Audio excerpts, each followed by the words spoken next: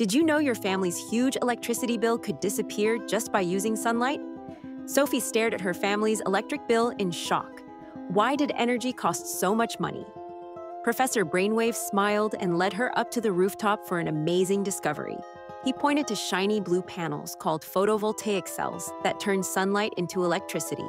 When sunlight hits these special cells, it knocks tiny particles called electrons loose, creating electric current.